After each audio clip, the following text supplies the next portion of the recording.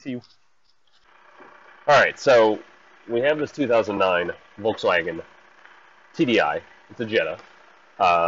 It's got a boost pressure regulation, control not reached, exhaust gas temperature sensor, code bank 1 sensor 3, malfunction intermittent, and a torque difference cylinder 3. Actually, the second two I've never really seen. The first one I have seen. Doing some research, got to check the intercooler, make sure that it's not full of oil, check for any leaks in the intercooler, and then, assuming we don't find any leaks and there's not excessive oil, well, if there is excessive oil, then we'll need to check the turbine, the fins, basically, the little turbine on the turbo, make sure there's not excessive end play or anything like that. So I'll have to pull one of the pipes off and, make sure that it's not leaking there, because it's a common thing for the turbo to leak out of the turbine there, apparently.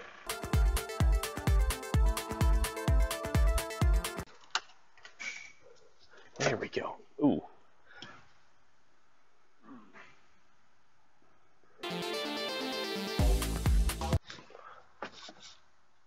Yeah. That's excessive amounts of oil. Alright, so talk to the customer. It's not going to fix it because it's part of the Dieselgate, so he's going to just trade it in and do all that paperwork. So what he wants me to do is, I drained out the oil out of the intercooler, and now we're going to clear the computer and hope that he can make it home. So, you think that you have a broken hanger, there's a remedy for you. Just use an exhaust clamp and clamp the hanger to the exhaust. Perfect. Perfect.